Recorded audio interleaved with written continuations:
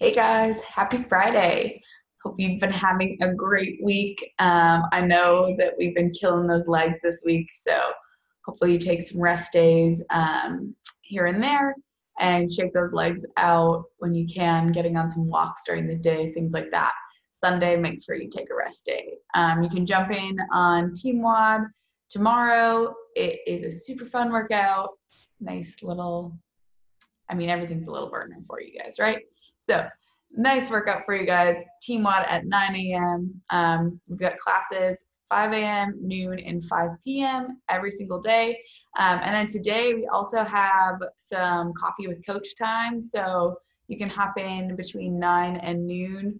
You have to reserve on Acuity. So click on that link and reserve so that I know you're coming. And then we'll just do a Zoom call here to check in and see how things are going.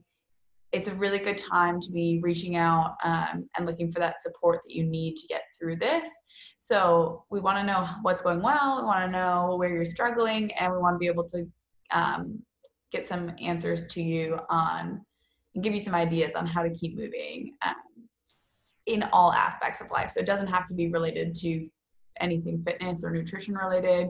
If you're struggling with the kids, something like that, we want to know. We want to be able to help out in any way.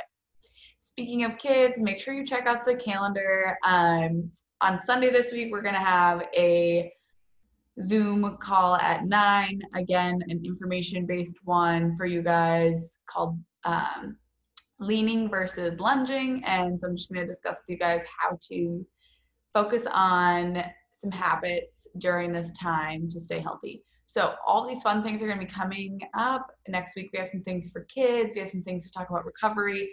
So make sure you're checking out that weekly calendar and using those links to get signed up and join in. There's not a ton of signing up. A lot of it's just jumping in if it's a Zoom call. But if it is a coffee with coach, then you do need to sign up in advance. We'll be doing those next week as well. So lots going on. Just wanted to put it all out there. Keep checking your email. For today, we're going to start with that question of the day, which is, what is your favorite benchmark workout? So those can be girls workouts, like the girl WODs, like named like Isabel, Grace, Nancy, all those fun ones. It could be a hero workout, like Murph. There's tons more than Murph. She adds so many different things.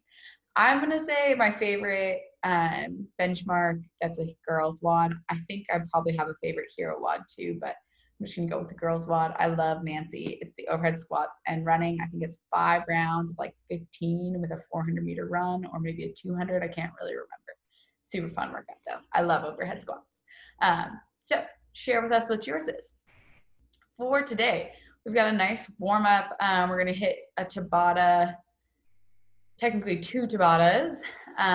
So Tabata times 2.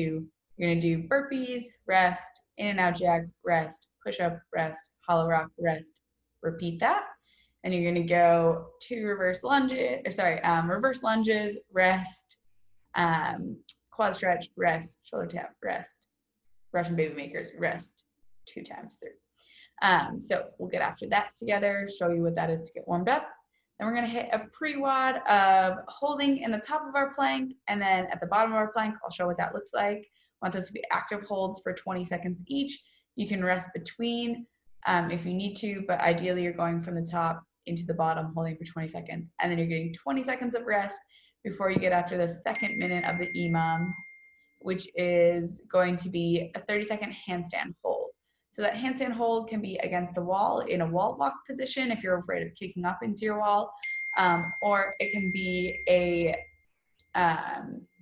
handstand hold kicking up to your wall. And then if none of that's an option, you can go to like a chair, a couch, or in a pike position. So I'll show all of those variations. We're going to get after 5 rounds of that. So minute 1 is the push-up holds, minute 2 is the handstand holds, and so on and so forth for 5 rounds.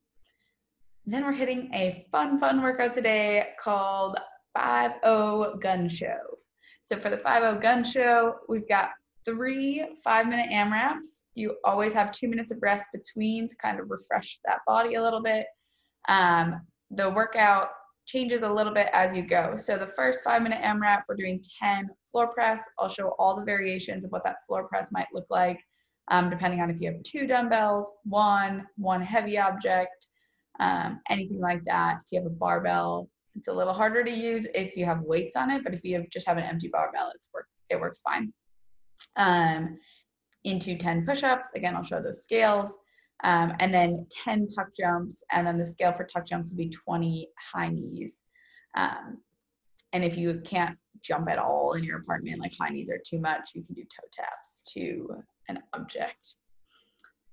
Then you're going to go through that as much as you can, rest 2 minutes. Those become 10 seated dumbbell press. Again, I'll show the scaling options. 10 hand release push-ups. The scale for that would be the same as the regular push-up, only adding in that you're letting go at the bottom. And if you absolutely can't do that, then you're just gonna stick with what you did in the first round. And then 10 tuck jumps again, or those 20 high knees or toe taps. Resting another 2 minutes and getting after one last one where those movements change a little bit again. We've got 10 standing push press into 10 handstand push-ups into 10 tuck jumps, or again, those 20 high knees, 20 toe taps. I will show the scale for the handstand push-ups. There are many different scales. One of the biggest things is if your push-ups stay the same the whole time, that's totally fine. The idea is to make them a little bit more challenging as you go through, but if that first round, just like regular snake push-ups or knee push-ups is your scale and that's the like most intense, that's totally fine. We're gonna keep that. All right, so spent a lot of time talking. You guys can always fast forward through that talking, but it is helpful. So showing the movements. We will start with that warm-up. We know what a burpee is, but I'll still show. So you'll go, ignore the funky socks, laundry day, right? So we've got those 10 burpees, 20 seconds of burpees, just laying down, feeling back up, resting for 10 seconds. You then go into in and out jacks. So jumping out, jacking those legs all the way together to the top, making sure that they come back together. In that dropping, you're dropping your hips back, kind of like a squat. After those, we've got 20 seconds of push-ups, getting us ready for our workout here. If you need to, knee push-ups, maintaining that nice 180 degree line, 180? Yeah, 180 degree line. Then we'll go into hollow rocks.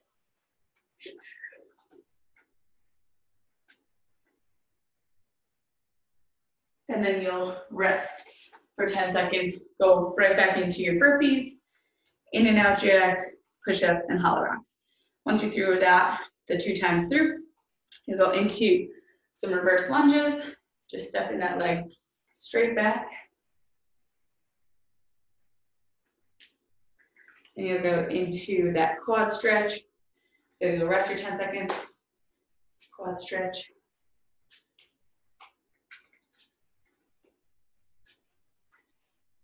Rest your 10 seconds. We'll go shoulder taps. So in the top of our plank position, rest 10 seconds, and then Russian baby makers. So you grab your toes, pull your hips down, driving those knees outside your toes, keeping your hands under your feet the whole time. Rest 10 seconds, and you go right back into those reverse lunges, getting after all those movements for a second round. That should get us really good and warm for our workout. So that pre-WOD is what we'll start with, just showing those movements and some scaling. So one big thing, top of the plank, right? We want to be hands directly underneath those shoulders, nice wide hands. Make sure you're showing all those fingers spread apart. Keep the legs together, squeeze the butt, squeeze the hips, drive that upper back through the ceiling to get a nice active hollow position. You'll hang out for 20 seconds. Then you can lower yourself into the bottom of your push-up. We're not relaxing on the ground here, just hovering over in the bottom of the push-up for 20 seconds. If you need to, you can put your knees down ever so gently and then keep holding that position. That's a good scale. Or if you can't hold for 20 seconds and you need to break it up a little bit, you can rest for a couple seconds and then finish out holding. That's in that first minute. You should have 20 seconds of rest before you get into your 30 seconds inverted. I will start with the scaled option, meaning you have nothing to push your feet on. That scaled option is going to be holding in a pike. This is going to be dependent on your hamstring flexibility, so you might not be quite as pike as I am. So you want to think about walking those feet close to those hands, pushing the floor away, really activating those shoulders. Notice that I'm in my push press position. I'm really pressing that floor away. I don't want you guys to be hanging out here. Press that head through the window, even if you have to be really wide, still pressing through, trying to find that shift in the hands as much as we can. We'll hang out for 30 seconds there, or if you have something to put your feet up on, you'll put your feet or knees up on that object. And again, the focus is on your head being in that window, pressing through towards your knees. Pressing the floor away. Then if you have a wall, you can use your wall as well. So if you're gonna kick up to the wall, you can do so. Ever so gently, you can kick up onto your wall. Sorry about that. Press that floor away. Hands under those shoulders again here in that push press position. Or you can wall walk up, getting to where you can. Even if you can't go super high on a wall walk, just make sure that head goes through the window. If you can walk yourself higher, do so and stay stacked those shoulders. So not craning your neck out like I was. Well, I'm seeing where my video is.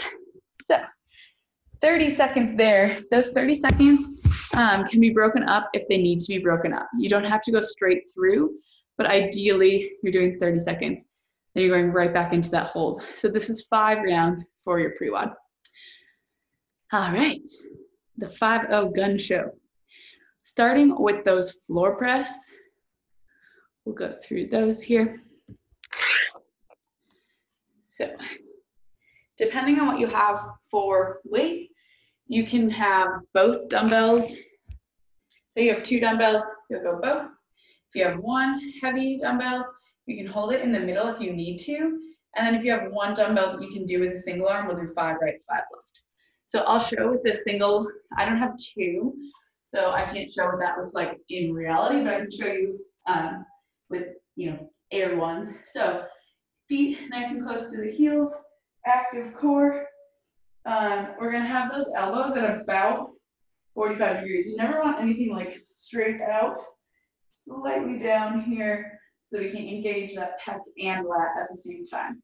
So you're gonna take if you have 2 dumbbells, you're gonna take them here, brace that core into the ground, press up overhead, and lower. Again, noticing that those elbows are going towards my hips, not out towards the walls. So slightly down there. They're not coming down into my body like this, but just ever so slightly going out. So you go 10 if you have 2 dumbbells. If you have 1 dumbbell that is doable for 5 on the right arm as a single, you'll go 5 there. You can press that other arm into the ground to help stabilize. And then if that weight is too heavy for you to do single and it's the only weight you have, you can hold both hands. You're gonna have a little bit more of a narrow drive, but just try to push those elbows away. Press up overhead. Drive those elbows again at that 45-degree angle if you can. So depending on what you have, either doing 10 where both arms are going at the same time, dumbbells or 1 heavy object, or you can go 5 right, 5 left. Right after that, we're going into those push-ups. We know our push-up position, right? We've got 10 push-ups, beautiful hollow body, dropping that chest to the ground, pressing the floor away. Scaling options, lower, knees down, lift, that's that snake push-up, or what I call two-part push-up. And then your next option would be just keeping on the knees, going for those knee push-ups there. After your push-ups, you've got tuck jumps. Tuck jumps will be the same the entire time. You want to try to get your knees to your chest, both knees up to your chest. Think about it like high knees. So maybe getting warmed up, that scaling option, of course, would be high knees itself. 20 of them, or if you can do your 10 tuck jumps, they look like this. Say you can't get quite as much height on your tuck jump, you can do like these types of tuck jumps. They're just not quite as easy to rebound out of. So whatever you need to do for your tuck jumps, 10 tuck jumps or 20 high knees. If you absolutely can't do any jumping, it'll be 20 toe taps. But hopefully you can at least get those knees up. So after your tuck jumps, you go right back into your floor press and then your push-ups, tuck jumps. Keep going through that as many times as you can in 5 minutes. You're resting, resting 2 minutes. After that rest, you're going into seated dumbbell press. Exact same thing as the floor press. If you have 2 dumbbells, use both and activate that core. You've got 10. If you have 1 heavy dumbbell and you can't do single arm with it, elbows up, you've got 10. If you have a weight that's light and you want to make it challenging for yourself, 5 single arm on the right, and then 5 single arm on the left. Obviously, this is a heavy weight for me. I'd probably do both here for those 10. So with your seated dumbbell press, biggest thing is that you keep that core active, keep the chest high, right? We're not like reaching back and doing this. Chest nice and high, squeeze the core, press that head through the window at the top, right? We're not pressing out, directly up overhead, lock those arms out the best you can. After 10 of those, we've got 10 hand release push-ups. So coming down, hands come off the ground, press. Keep that core engaged. We don't want to work on like a saggy skill. We want to make sure that our core is engaged. We're not putting stress on that low back. If we need to scale there, we can do again, same thing as our push-up, release, knees into the ground, press and lift. Or you can go knee push-up, release and push.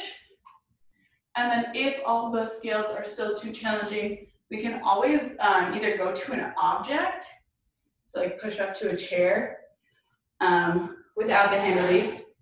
You just push up, chest touches, press away, or like a couch or something like that. And then say that everything still you like needs to do that. You like the knee push-up, but the hand release is too much, just stick with your knee push-up. So you can always keep the scale from the previous AMRAP if you need to. Then we've got those tuck jumps again, which I don't need to show. So seated dumbbell press, hand release push-ups, and tuck jumps. Final, then you rest 2 minutes. Final 5-minute AMRAP is going to be 10 push press. So we now get to use our legs finally to help with some of that drive. Now that our arms are fatigued, we want to add in some hip drive. So with that push press, really want to focus on that 2-inch dip squeeze. It's not a dip really low. It's not sitting down and then driving out. Hips go directly towards those heels, 2 inches, squeeze to drive. So you can kind of get that warmed up, just that aggressive drive. So you get those hips warm, get you moving a bit. You can notice my dumbbell actually moves because I'm creating momentum out of the bottom half. Then we're just going to finish by pressing up overhead. You can either do 5 right, 5 left. If you've got a pair of dumbbells, you'll do 10 total. And then if that one dumbbell is too heavy, you'll go front rack position.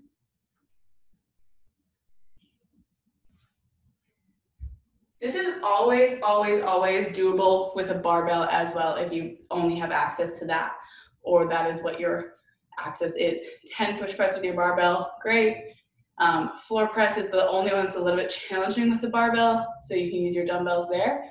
But if you want to use seated dumbbell press, you can do seated barbell press instead if you want, push press, whatever. If you have a plate, still a great option. You just probably can't do the single arm with a plate, so you have to do both arms for 10. Then we have handstand push-ups. So if you have handstand push-ups, 10 reps is still quite a bit. We want this to be something that you're pretty proficient in. If you have handstand push-ups and you want to pull back the reps to like 5 because you're still working on those, you can. And then that scaling option would be, first scale is just regular push-ups or hand release push-ups depending on where you're at. And then as we go from there, we can do pike push-ups. But what we really want to see with that pike push-up is that the head can touch the ground. These I always make look easier than they are, but you can reach your head down and then press through the window. It doesn't have to be an aggressive pike. So I can pike about here. But if that's too challenging, you can be closer to your regular push-up, but reach that head out to make a triangle and then press through. I've got to adjust the angle here so you guys can see what that looks like. It's kind of like a push-up to down dog, but this time in your push-up, you're reaching your head forward and then pressing through to that down dog.